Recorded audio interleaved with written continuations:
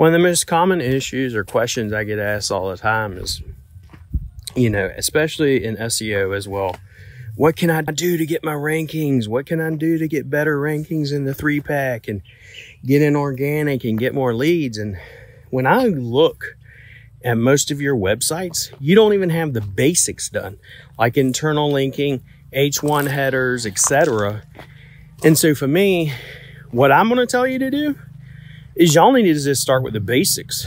Learn to crawl before you start trying to run and go do, CTR manipulation, or even beginning to look for some hack.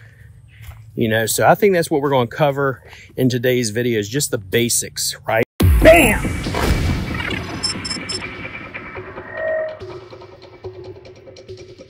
My name is William. If you're new to this channel, make sure to hit subscribe and turn on that bell notification, because you don't want to miss all the golden nuggets on this channel. We talk about everything from local SEO to getting your business mindset right. Maybe you're just getting started out, wanting to know how to even get your first client, and I'm going to teach you as well how to do that. Without further ado, let's go ahead and get started. So this is a local wedding photographer. They're located in San Francisco. I'm just going to give a small, if you will, mini audit, right? We can also break down into some other things, but I want to cover the basics on this one, right? First off, I'm a real stickler for sticky headers. I want this menu bar to follow your clients everywhere they go. When I scroll, it disappears. Most people that are looking at a website, you almost have to treat them like they're idiots. Because what's going to happen, they're going to come down here and they're going to go, oh, I want to get this package right here, right? Or maybe they want more information about it, but I don't know how to contact you because I'm down here and I don't see no phone number or nothing, right? So first things first, I want this to be a sticky menu that follows me. Number two, I like your social icons and stuff up here, but I think it'd be better used as an area, or put additionally aside to it, maybe a button that says call us, book us, inquiry, something that you're giving away. In other words, you want a free quote, something that is of value to people that are looking for a wedding photographer, maybe planning a wedding. Maybe you should give away a free ebook that says something along the lines of the top 10 things to avoid when planning a wedding, or how to save money when planning a wedding, because as you know, weddings are very expensive. All right, without further ado, let's go ahead and keep going. I like the pictures, they're very pretty. Let's look at your text. You got a lot of text. I don't really like a lot of your headers. Headers being this area right here. Nothing really pops out. It's just like you took a bunch of text and flopped it on the website, right? Your pictures are beautiful, right? And I want the rest of the website to flow together. And it just doesn't, man. Your text and your headers are just like someone puked the words on there. They like put no thought into it. Then you got a form at the very bottom of the page. And here's another big boo-boo. So you got 2 GMBs, right? For some reason you got City Hall here, and you got your wedding photographer here. What you're going to do when you do that is you're going to confuse Google. What? What the? You pretty much have to spoon feed Google. Think of it this way. I want to be able to take my business information, my main keywords that I'm trying to focus on. In your case, wedding photographer plus your main city. And I want to spoon feed Google that information. I don't want to confuse them, right? San Francisco City Hall wedding photographer. I understand why you're putting the GMB down there, but that's still going to confuse the shit out of Google. All right, now let's look at your headers. All right, that's good. You got 1 header. Great. Nope, you got 2 headers. How many you got? Yep, 2 headers. Got 1 up here, 1 down here. You only want 1 header, 1 H1 per page, one H1 per page. You only want one GMB per page. The other thing I don't see at all on here, except at the very bottom, is you have your GMB way at the bottom, right? But you don't have any of your reviews embedded on your home page. That's a big no-no, right? We want that embedded on the home page. Now if we go over to, and I know this is the way most photographers are, it's just about the pictures for them on most of these pages. It's not going to be about, if you will, the text. Here's your SV proposals. Yep, San Francisco proposals. Now if we look at your URL structure for this page, it's San Francisco proposals. It literally says IQ photo / proposal. Doesn't even have your keyword in there, right? If we go to engagements, right, it's the same thing. On engagements, your URL structure, you got that. That one's good. But this URL structure, you should be doing that across every single page. In other words, if we're talking about weddings or whatever we're talking about, that URL structure should be followed. You got a lot of pages, right? So let's see. I mean, but overall, if I look at them, like this is a bath proposal, you have very little text. Now let's go to your images and see what your images are like.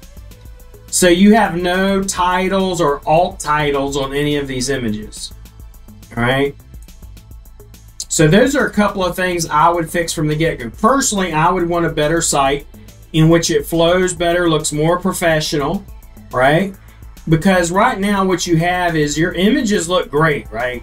Your images are looking great and everything else, but overall, if you go to the actual website, it looks like, especially if I come here, it's like the text was just thrown on the website without any thought, without being laid out, right? And then you have, you know, multiple issues you need to fix with that. Now let's go over here and let's just look at page speed, just for example. And let's look at your page speed.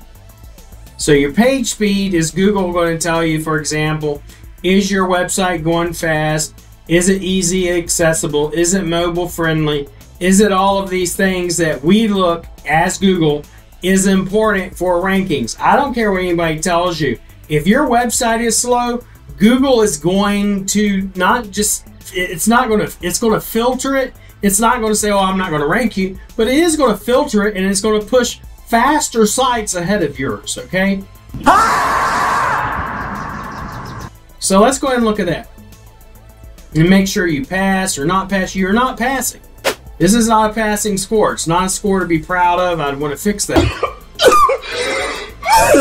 I could fix that easily with a better website. So that's the first thing I would do, is look at a better website, more laid out, and especially for what you're wanting. Let's see what your, yeah, your desktop is no better either. It's just as bad, if not worse. Oh my God! So those are the things I would look at. Now, if we go over to your GMB, just real quick, let's look at your reviews. So your reviews, you're responding to them very simply, like, thank you, Luis. Thank you, it's a pleasure. You need to do like a paragraph of text when you're responding. Another cool thing is, whenever you're looking at this right here, you see the keywords that they're saying is important to them in their reviews.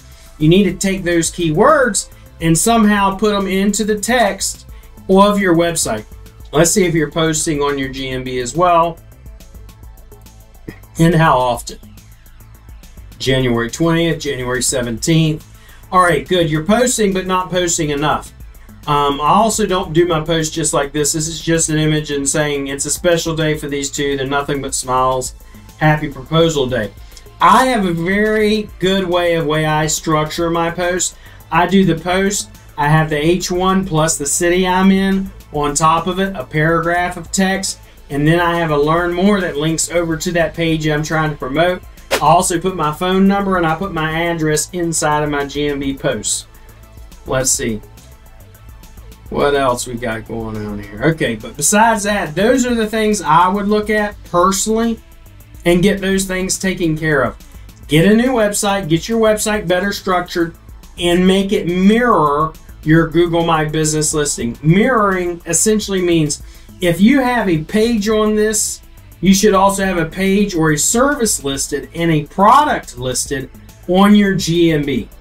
Your GMB should reflect your website, and right now yours is not. So for example, if I was to go back to yours and look at your services or look at your products, right? Do you even have any? Nope, nothing. No products listed. You got photos, but no products. And you may be saying, well, William, I ain't got no products. Yes, you do. All these services, every last one of them are products. Okay? And then you can fill out your GMB and take that information from your website and make it mirror in the GMB as well, and then internally link them, okay? And if you're not doing them as well, you should also be doing YouTube videos, social videos, doing those on your posts, social media posts, Instagram posts, etc., Instagram Reels, and then internally linking them from YouTube into your website, etc. So hopefully this video helped you.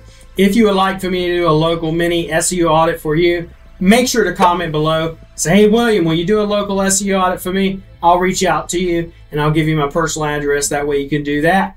I appreciate you guys. Be blessed and have a great day. I have so many SEOs that hate me and say that I'm still in their methods. They bitch and they cry, labeling me SEO Black Hat. Was a nobody, now I'm at the top. Most wanted, most loved, bad business owners, and hated by most SEO opponents.